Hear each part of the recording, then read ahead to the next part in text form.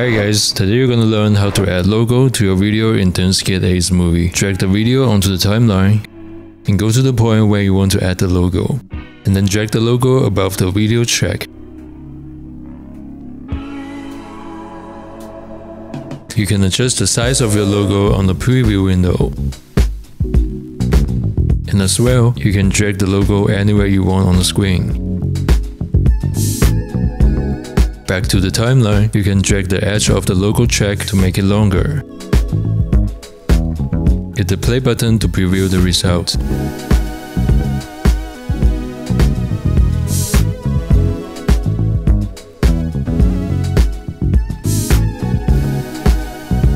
On the top right panel, you can change the color of your logo, such as brightness, saturation, contrast, and hue.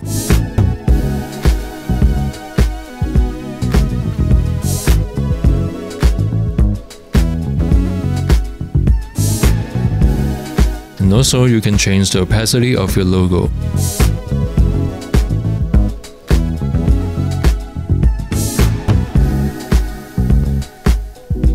When you're finished editing, export the video to your computer. That's the end of this video. Thank you so much for watching. See you next time.